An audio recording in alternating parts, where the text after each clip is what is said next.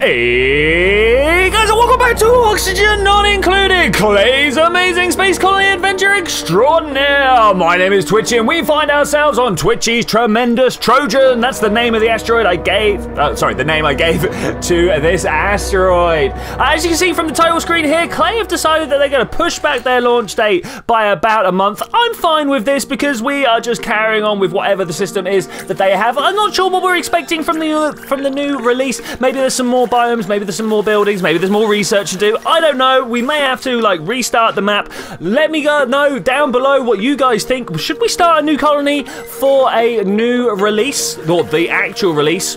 Yeah. Let me know. Anyway, today we are going around, we are having a look at the problems that we have. As always, we start the adventure with a little bit of maintenance. I want to make sure that these petrol power is working here, and I'm looking strong and hard at the carbon dioxide filter on the right-hand side there. Something doesn't seem right, and I cannot figure out what it is. I start off by clearing out all the water. Maybe, just maybe, it's flooded out, but no, that turns out to not be the case. And the more I'm looking at it, the more I'm like, this whole area is getting flooded with carbon dioxide. We need to fix that. Maybe we can make a bit of an extra room. The first thing I am going to actually do is get rid of all that slime so we're not worrying about polluted oxygen.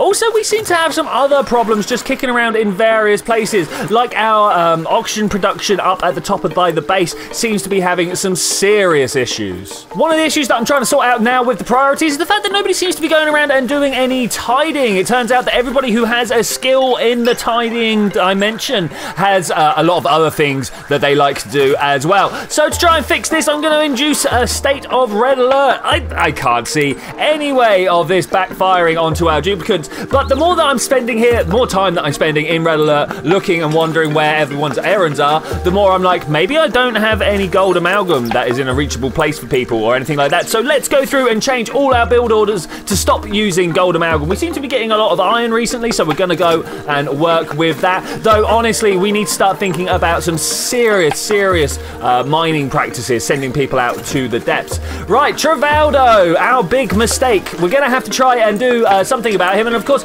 we're going to try honouring his memory with a memorial next to the toilet that actually did the job that Travaldo was supposed to be doing. I mean, that's pretty cool, right? That is pretty cool. Coming back to the oxygen production, we are going to be having some serious problems if I do not sort this issue out. So, we're going to have to get on it right now. The biggest problem is, of course, the fact that the electrolyzers that were already there are no longer working because they got broken because for some reason some dodgy water got pushed in there. I don't know how it happened, but obviously polluted water got in there. Another round of issues that we've got is what skills do we give people? The only one that I know for definite what I want to do with is Mad Frank, because we want to make sure that he is Space Cadet ready. Everybody else, I'm just kind of giving them the jobs that they love, or seeing if there's anything sort of far down the research tree that they could end up wanting, like looking down the skill sets, being like, okay, well, Wise probably wants to be a mech engineer, so let's try and sort that out and things like this. The water down below coming out of the steam geyser, I really need to try and do something with it. I need an active cooling system. That's not a problem for today,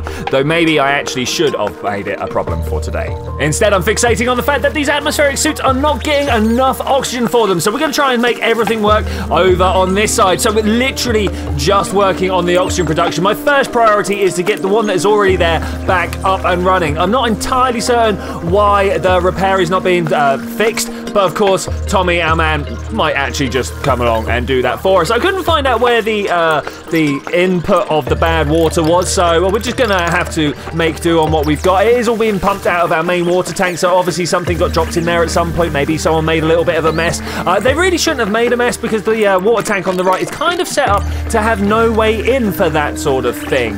We're also going to send another oxygen line coming in to kind of just be a dedicated. The oxygen lines that go into the atmospheric suits at the moment, they also go through and feed to the rest of the base, as you can see in this lovely little setup that I'm showing you here. But what we want to do is try and make it so that one of these oxygen producing units feed the atmospheric suits, and then one goes off to do the base and the other airlock of atmospheric suits, because of course we do have a whole airlock on the right hand side. One of the big problems that is happening is that there's little bits of carbon dioxide and bad oxygen getting inside here whilst we are fixing the area. So I was like, you know what, it's time to bite the bullet. We really have to get a filter put on there. We've got almost infinite power running around the base, so it's not really anything that we have to worry about too much. But of course, where we're going to end up putting these gases is also a bit of a problem. So far, I've just been venting my waste gases into sort of the communal hallways and stuff. Obviously, never into the actual base itself. But when people are moving around inside atmospheric suits, I don't see the need to put the waste gases anywhere else, to be fair. I mean, really, what we should be doing is taking them to, like, the outer edge of a map somewhere. We could quite easily just take them all the way off to the left and then sort out all the gases, process them, and then take them to wherever they need to be. It could be a thing. We'd probably end up with a very, very large container of carbon dioxide and chlorine, and we'd end up scrubbing all the polluted oxygen or something like that. But you can see the issue that I am having here. Every time that the oxygen flows up from the bottom, some goes to the left, some goes to the right, some goes up the middle. It's about a third each. It is almost exactly a third split each. And that's not really doing very well for providing oxygen for the atmospheric suits. Doing wonders for the base. Absolute wonders for the base. No good for the suits. But you can see that all of the oxygen providers here are actually having a little bit of a bad time keeping themselves separated just using good old gravity. Or I suppose it's a Coriolis effect on the asteroid, isn't it? We get gravity here because of the spin. I mean, actually, if you stop and think about it and like try and figure out where things are, we're actually spinning in the wrong direction or we're being pulled in the wrong direction or something like that. Yeah, it's very crazy. It can't actually be Coriolis effect, despite the fact that the heavier gases drop down and right. And the reason that it can't be is because space is up. And if that was because of the spin, that's the way things would fall. Surely. Anyway, we're getting back to doing the filters.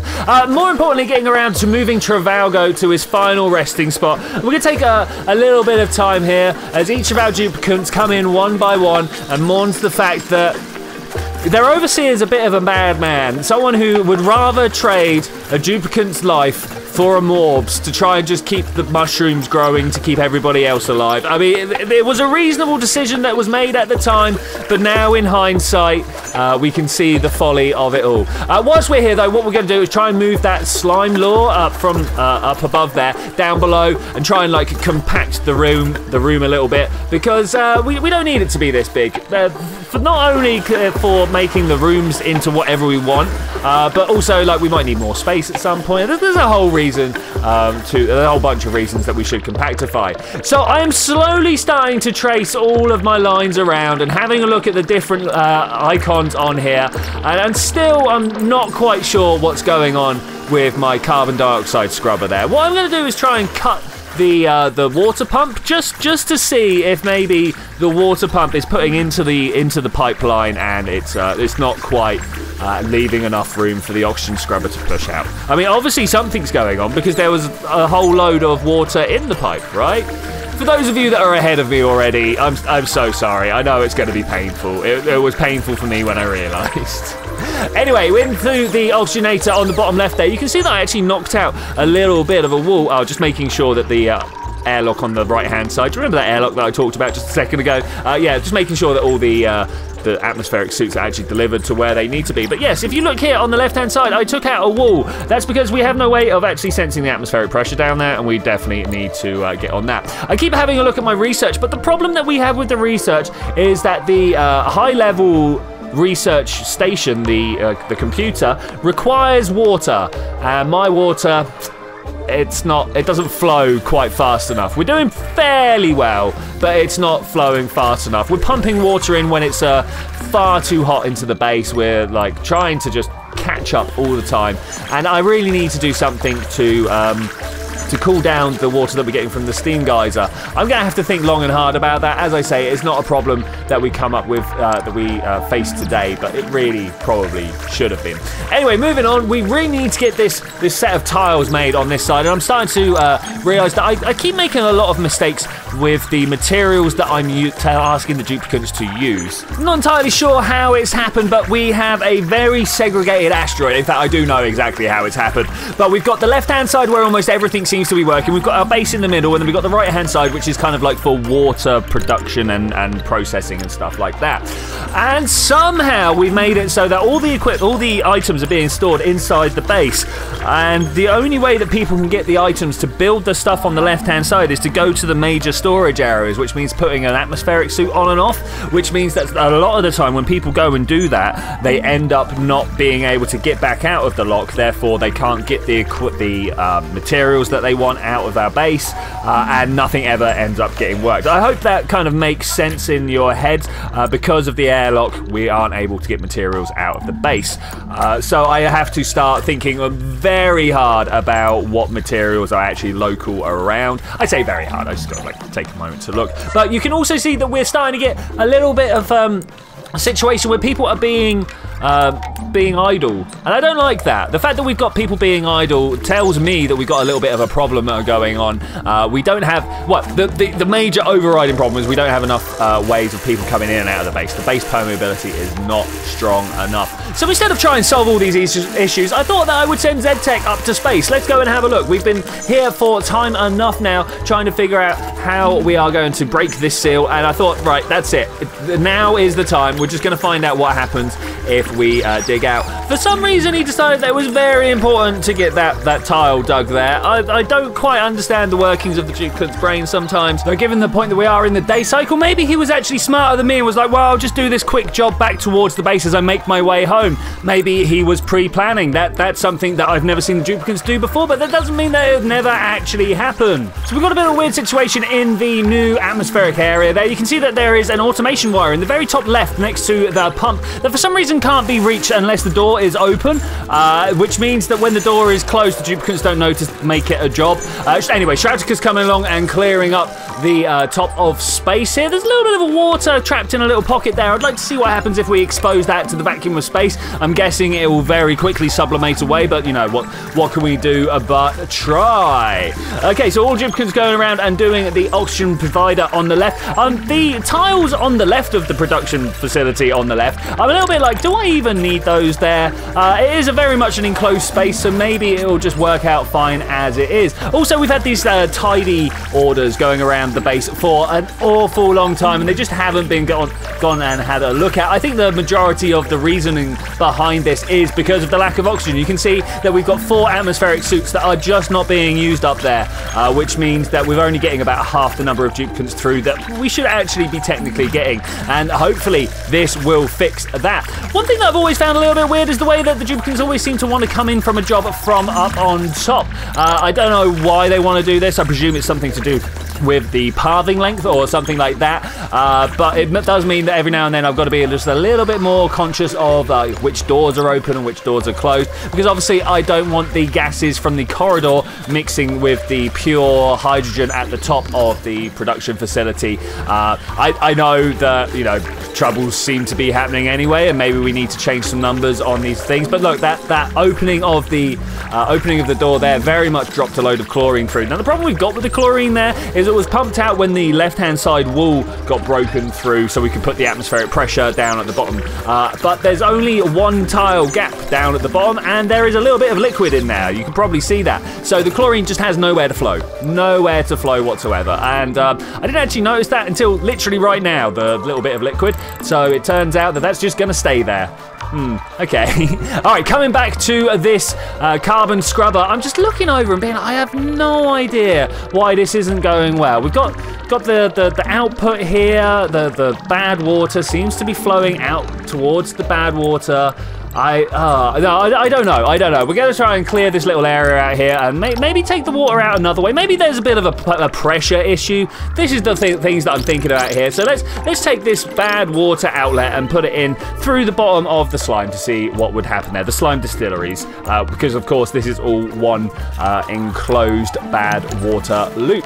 A few things need to be done, such as putting a dig order on the left-hand side of all those slimes. Those slimes should probably have been dug out a lot before now, but it turns out that given the orders wrong and people couldn't get to it, there was some algae blocking their access routes, which obviously was a bit of a problem. bit of a problem, but, you know, as soon as those jobs are sorted out and everything is sorted properly, the duplicants just know what to do. They're very good like this. Okay, we're going to start sorting out some pressures here, but my main problem is thinking about all the different types of gas that are in there. Now, we put down filters for the majority of them, but the hydrogen is still an unfiltered output. I should probably fix this and make it a filtered output, but it's practically a waste gas, so I don't really care all that much. I've said it before, and I will say it again. Almost every time I load up this game, I feel like I need to change these atmospheric settings to something completely different each time. I say completely different, within a couple of 100 kilograms per tile each time. It just doesn't seem to want to work on the same standard settings throughout every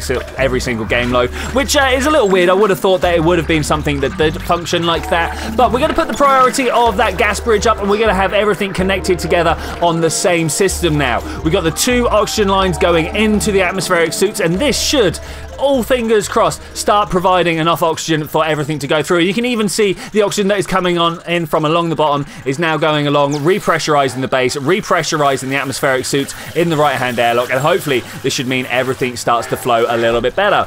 Now time to start turning my attention to the water flow, just a little bit. We're having some serious troubles here. And then I get distracted by the carbon dioxide scrubber again. I'm just going to sit here and think about it for a while. Maybe go around, do a little bit of the small jobs, start thinking about what's going to happen when we get down to the lower levels. There's some neutronium I saw in the gas there, in the fog of war, sorry. I couldn't see any geyser on top of it, but we need to try and do something about that. I noticed some polluted oxygen in the base, so I just put a scrubber down just so we can deal with that as well.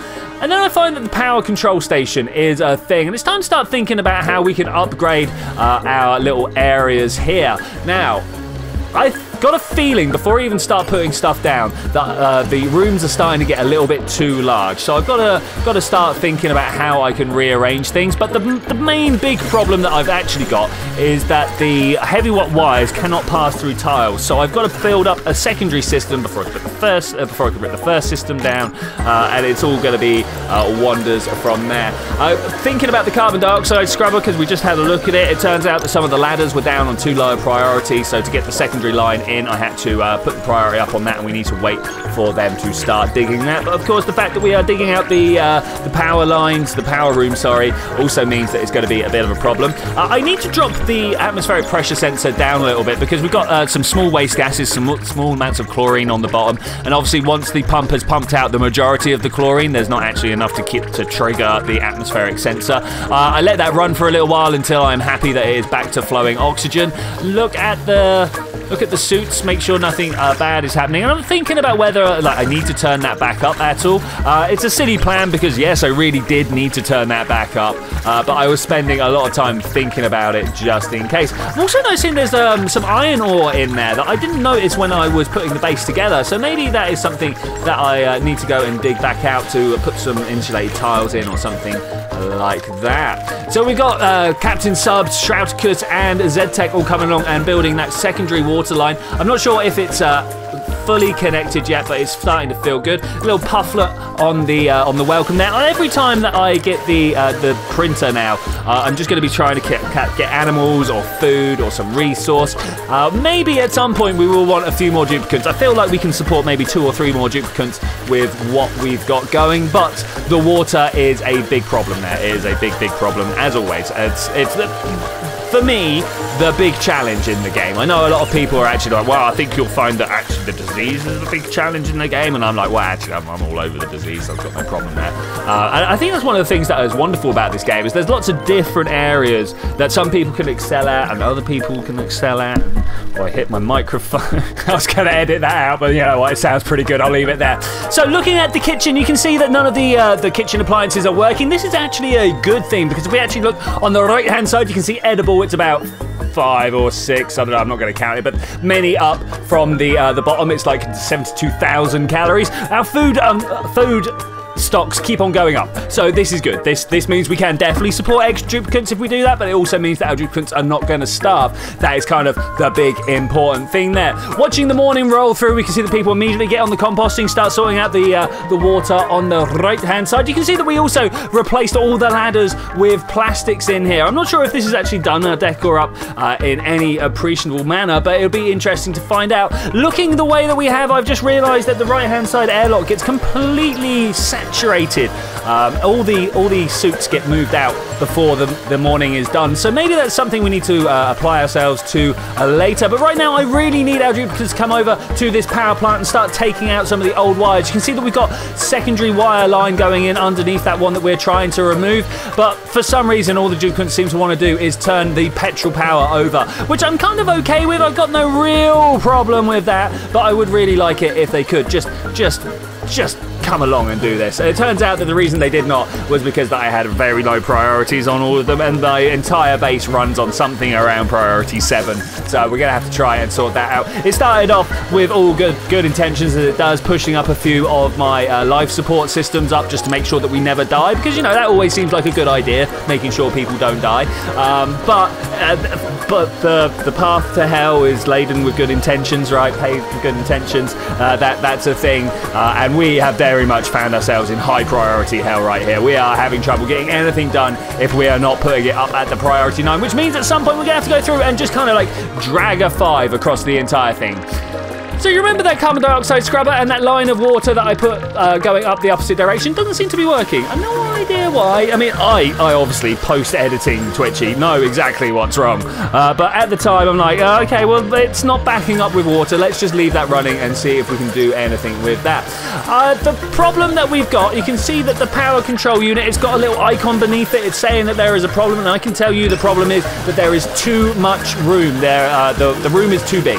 So we're going to start, like, compacting this area down. I didn't really actually mean to do it on the red alert settings, but as it was there, I was like, all right, fine, we'll just accept that as it is. The main reason being that we wanted to try and get this running as quickly as possible. But it turns out that the people that can do both delivering and building don't want to do both delivering and building. They just want to do the delivering. I'm going to let the duplicates sleep for the night. It's unfair running them through on nothing but red alert. Of course, when the day of reckoning comes and our judgment comes to us all, I'm hoping that the fact that I let these duplicants sleep overnight kind of masks over the fact that I sacrificed one of them for polluted oxygen, question mark.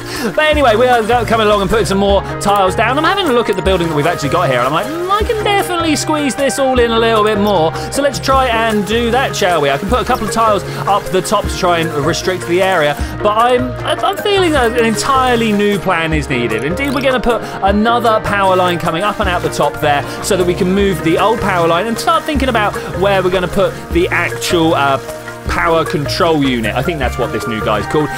Basically what happens is your top dude, your top hombre, moves on in there and starts making himself some microchips, which then get distributed out to the generators to improve their efficiency. I'm not entirely sure how that works, but it's the system that's in place, so it's the one that we're going to work with. You can see that I'm taking out a lot of power line now. That's because by doing this, can make a lot more room. And indeed, you will see that I'm going to move the power control unit just one tile over, but is one tile enough? And it turns out that you can build the arm going into the wall. I don't think that is exactly how Clay want to do it, and it's possibly one of the things that they wanted to tidy up to push the release date back a little bit. I don't know. This sort of collision system does seem to be just a little bit broken. It's nothing really too much to worry about. You know, it's not like duplicants are falling through the floor or any of the mobs are disappearing or anything like that. Yeah, it's just occasionally a station appears to go through the wall of the room. And you can see just by doing that, we actually managed to cram it all in there, and it was still a generator room, a power room, by the definition of less than 128 tiles. We're going to be feeding in a lot of iron to this because, you know, the iron is the material that I've got extras of, and I'm starting to think, where are we going to put extra skills for people? We've got Cubic here wanting an extra skill. I end up just giving him an extra low level just in case we need to like swap his job around or anything like that. I really should be going for the full bore specialization. Everyone is only a specialist and nobody is doing sort of the weird generalization, because that is like the most efficient way. But you know, duplicants like to do stuff, have a wide range of skills, right? I would like to make happy little duplicants, even if they have got no actual happiness feedback routines whatsoever. I feel like a bad overlord if I don't. And of course, the first rule of being a good overlord is that you have to feel good about what you're doing. If you don't feel good, how are your underlings supposed to feel good? And let's be honest, no one actually cares what the underlings feel like anyway.